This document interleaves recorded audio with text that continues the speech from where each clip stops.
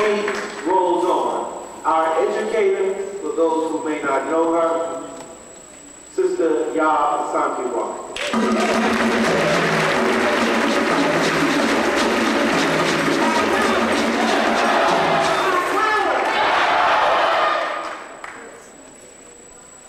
He was my friend.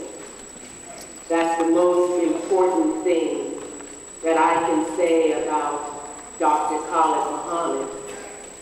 I loved him not just because of who he was to our people, but because of who he was to me and who he was to us individually. He is very much responsible for who I am today. He named me Asantewaa Nzinga.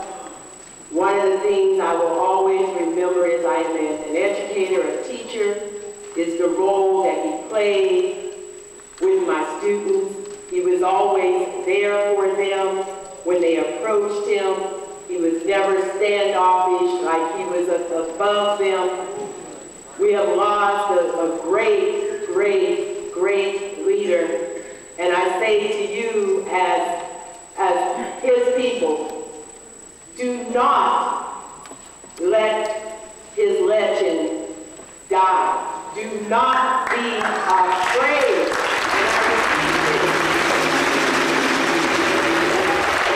Do not be afraid when people ask you to say that you believe in that brother, that you believe what he said, because you must let everyone know, including everyone inside and outside, that we stood by Khalid Muhammad and we believe in what Khalid Muhammad has to say.